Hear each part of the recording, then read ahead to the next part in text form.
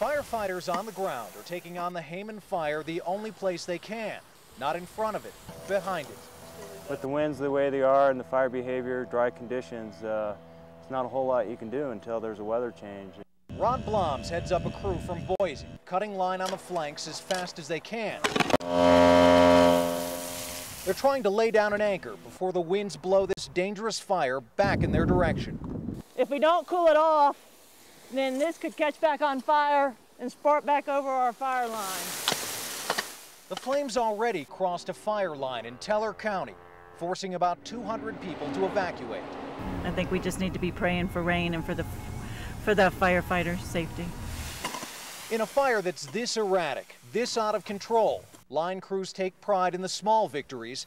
An acre of line cut, hundreds more to go.